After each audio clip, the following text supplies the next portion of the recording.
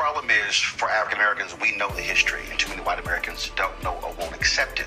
And the reality is, it is American history, yours and mine. You look at blackface. White entertainers wore blackface to mimic African Americans, to caricature African Americans. When you look at the minstrel shows, black entertainers were forced to wear blackface because whites did not even want to see the humanity of black people, so therefore they had blackface. Last night I looked at Spike Lee's 2000 movie Bamboozled, which dealt with this, and they actually, Jada Pinkett Smith character actually talked about exactly how they created it. And what they did was they poured alcohol on 2 corks, burned it to a crisp, mashed it to a powder, added water, and mixed it to a thick paste, and then applied it to the faces of black people. Then they would take red lipstick and put it on the lips, put it on the outside of the lips to create this image. But this thing went beyond just that. You look at the Jim Crow Museum that's at Ferris State University, where this is American history, where black people have been assaulted in magazines, television, radio, all of these images that have continued for centuries and then of course decades, going up to the 1960s and to some degree in the 70s, and we still see it present day. And so this is American history. The problem is too many of us grew up learning his story and not actual history. And that's the problem that we have to accept. And when we are grown, when we are educated, we have to go beyond what we were taught, what we learned in our households, and say, I better be fully aware of real American history as opposed to being in denial of what actually took place in this country. Peace and blessings. Now I want to come to y'all on the solo tip because you know, certain things that I want to discuss about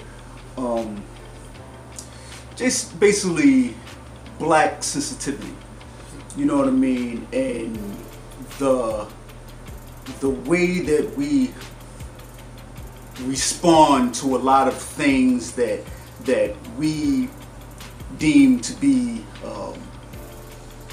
disrespectful or insensitive, namely racially insensitive, things that you know, that evokes a certain emotion, you know, because of the relation of the comments or gestures or images as it relates to slavery and Jim Crow and the pain that emanates from those experiences. Recently, you know, the thing that Megyn Kelly had said concerning blackface, you know, and you know, listening to her and her explanation of it and everything, I understand totally why a lot of people, you know, got out of sorts about it, you know, because it's a wound. But you know, in my mind, it's like certain things that we need to allow to heal, you know what I mean, just for us, not necessarily you know, this is a focus on white community, you know what I mean. I'm focusing on my community, my people, things that you know are we allowing to become psychological impediments, that we become sensitive to overly sensitive to a lot of things that is you know, at the end of the day, really, to me, you know, makes no difference, because I look at the hypocrisy in life, and you know, the fact that we have a lot of black comedians or comedians of various hues and nationalities and cultures that imitate white people, you know what I mean. And I know the cultural and the historical relevance when it's done by white people, when they imitate us, and the effect that it had as it relates to that, you know, to the general psyche of the people that is being imitated. I understand it, but my thing is, you know, if we're going to imitate them in caricatures, in movies, and skits, and just in everyday conversation. And, you know, hey guy, you know how we do those things like that. You know, I can't get mad if they do the same. You know what I mean? And it's just like when they spitting a song and it says nigga in it. You know, all of a sudden I'm gonna look at them and like, you better not say that word. No. We know and understand that the white consumer base in hip hop is the strongest proponent of the financial resources for our music. So to say you can't say that word when we spitting it all the way through it, you know what I mean, is hypocritical. You know what I'm saying? To name your group niggas with attitude, but they're gonna say N-words with attitude. Come on now. You know, I mean, we taking it too far. And I understand. I know people will be like, but they don't supposed to be saying niggas because of the trauma and the historical ramifications. Okay, fine, dang. You know what I'm saying? I already know the argument. Whatever. You know what I mean? At the end of the day, I'm not going to continue to give power to words. Because if I give power to those words, then I'm giving power to the people that throws those words around. To me, at this particular junction in time in my life, it's just a word. To me, at this particular junction in life, if somebody come in blackface and they use it in the comedic sense as not no step and fetch and shucking and jiving and all that. No, I'm not talking about those things. I'm not talking about those things at all. But you know, you using it in Halloween and this, that, and I can care less.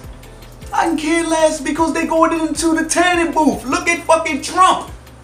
You know what I mean? That motherfucker is like a person of color. You know what I mean? At least around this, but around his eyes, he wiped in the motherfucker. You know what I mean? You know what I'm saying? But the thing about it is, I'm not going to give power. I'm not going to continue to give power to those things that controls my emotions, because anyone you allow to control your emotions, you allow to control your life. And they know and understand that we're passionate people. They know and understand that we're emotional people. So the easiest way to get us in an uproar is to do something that is emotionally provocative. The easiest way to manipulate the people is to get in their emotions. And they know and understand this. The people in power, the unseen hand, they understand psychology. That's how they easily able to manipulate people by using words. Trump is a master of psychology. That's why he's a branded magnet. That's how he was able to move himself amongst a Republican base, conservatives, evangelicals, and all this. He chopped down all those candidates that reflected those morals and moved himself in a position of becoming emperor of the United States, because he understands the psychological dichotomy of America. Because everything that America says that it is, it's not. He knows and understands that. He knows America is angry. He knows understand that America is fearful. He knows this. So he uses it. He uses it. You know what I'm saying? So we have to really pay attention to what's going on around us and stop worrying about these little things right here. It's a time now that we have to confront an evil. A serious evil. And what Roland Martin did was beautiful in the fact that he educated. What it was a teaching moment.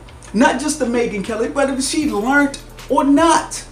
To the other white people that viewed the show, that heard what happened, it was a teaching moment. That is our jobs as mature individuals. It's not just to consume information, it's also to regurgitate information to those who need to be made aware. You can't call yourself awoke and you're not trying to awaken everybody or awaken everybody. This is just not a black thing. This is a humanity thing. So we need to pay attention. I love my people, and I'm going to continue to fight for my people, which is humanity as a whole. We have different families, you know what I mean? And I'm going to go to each and every family member and open their eyes, open their ears. You know what I'm saying? That's my job. That's my job as God, man.